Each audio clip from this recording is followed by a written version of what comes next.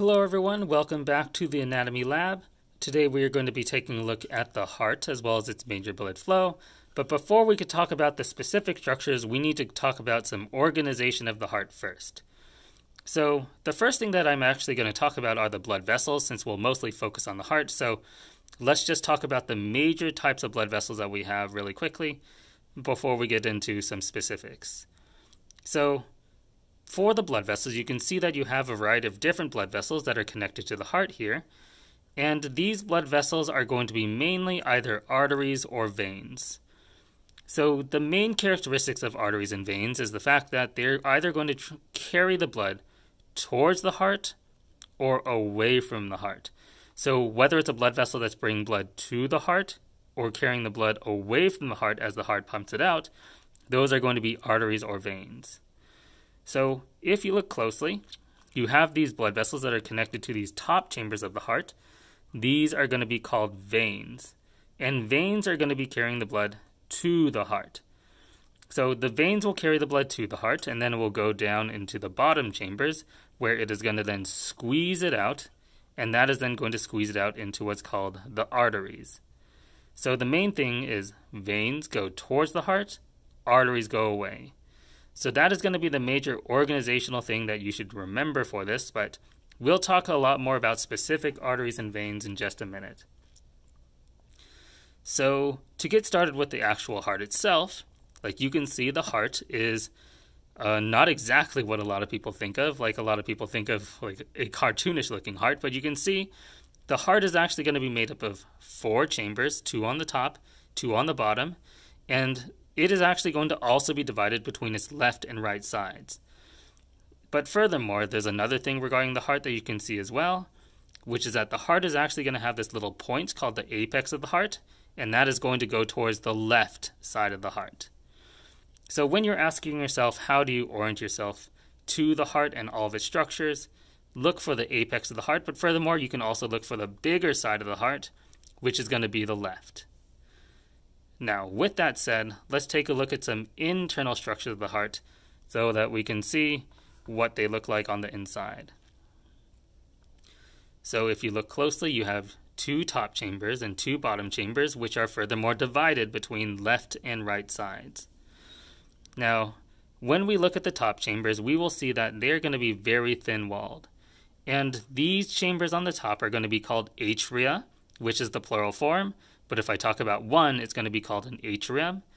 But these 2 atria, their main job is going to do 2 things. So what they're going to do is to collect blood via the veins. And then when they collect the blood, their one thing that they need to do is to pump that blood down into the bottom of the heart so that it could be squeezed out through these bottom chambers called the ventricles. So the atria don't really need a lot of muscular tissue. They're just going to be receiving blood and then pumping the blood downward.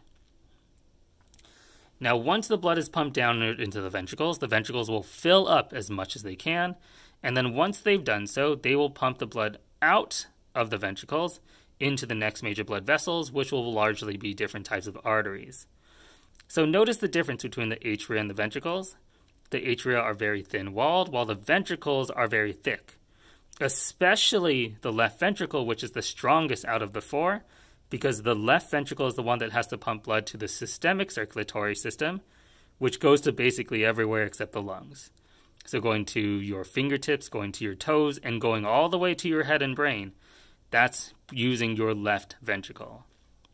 So to recap, what we have here is right atrium, right ventricle, left ventricle.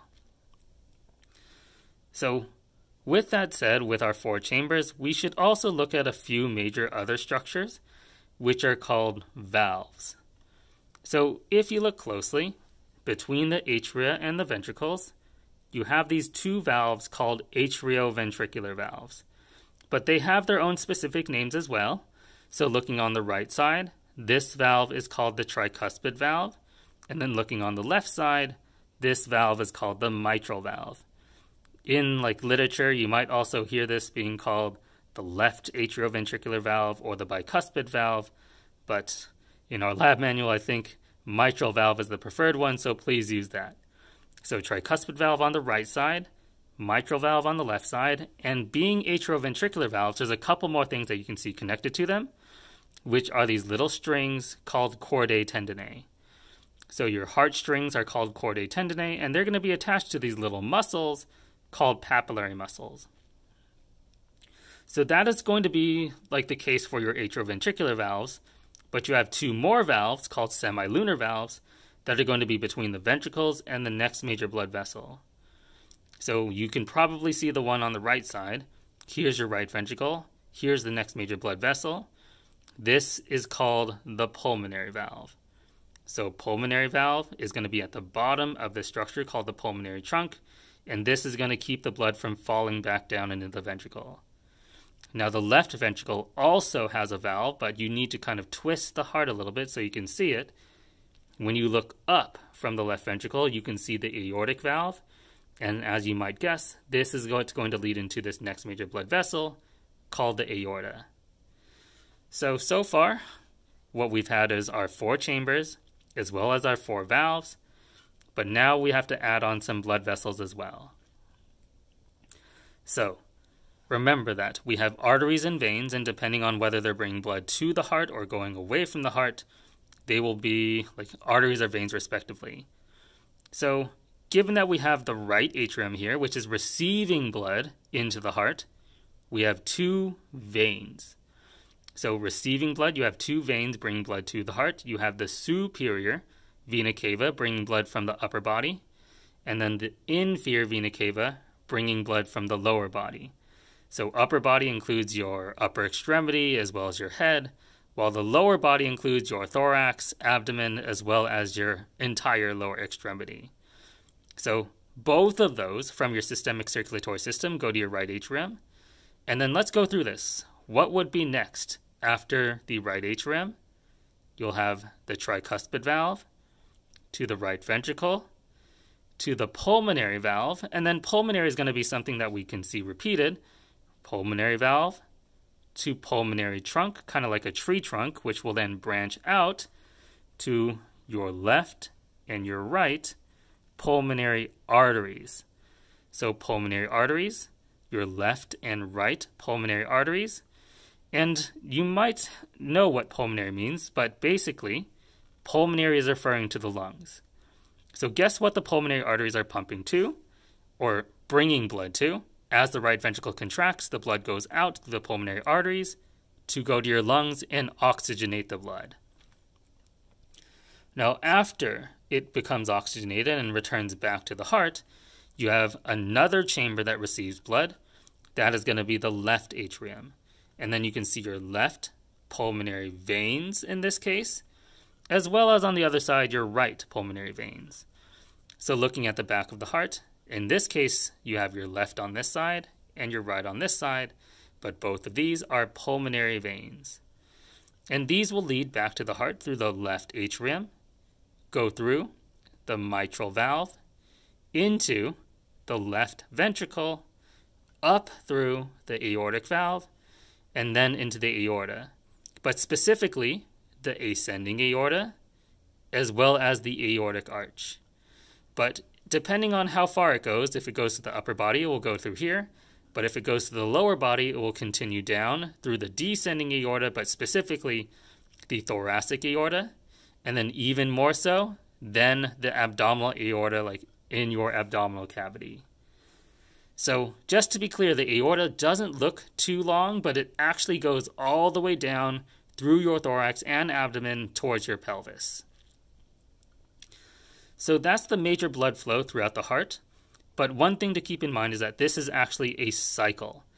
You can start anywhere and you're going to ultimately return back to your heart. So whether you start at the right atrium or whether you start at the pulmonary veins or whatever it might be, you will ultimately come back to this spot once you go through the entire cardiovascular system. Now, while we're here, there's some associated structures that we should look for as well, such as these branches of the aorta. So here's the aortic arch, and there are 3 little branches. And the best way to look at these is like the order in which they would go through the blood flow pathway. So starting from ascending aorta, it goes along this path from right to left. And this first one is called the brachiocephalic trunk. In the middle is the left common carotid artery. On the very left is the left subclavian artery. And then that is going to be your major branches of the abdominal aorta. Now, just to be clear, you will have a right common carotid artery and a right subclavian artery, but those will both branch off of your brachiocephalic trunk. And we'll talk a little bit more about that later, but let's take a look at a couple more things, which are going to be more internal heart structures. So between the ventricles, you have this dividing wall called the interventricular septum. So inter means between, ventricular means ventricle, so between the ventricles, interventricular septum. And then furthermore, although not quite as clear because it's obscured by a lot of other structures, between your atria, you also have an interatrial septum. And this interatrial septum will have a couple of structures as well. So if you look closely, you have this little dark hole right here. This is the opening of the coronary sinus, which is going to be part of your coronary blood flow, or your blood flow that actually goes to your heart, but we'll talk about that in another lecture. But what we also have is a kind of depression right here called the fossa ovalis. So what is or if you recall from the bony landmarks, fossa means broad depression. And that's what you're going to see in the interatrial septum, which is a depression in the interatrial septum, which used to be like a hole or a foramen. So that's it for the cardiovascular system and its major structures, but we will also talk about the coronary blood flow in another video for the lab. But I think with that said, that's about it for now. So thank you for listening, good luck with your studying, and I'll see you all next time.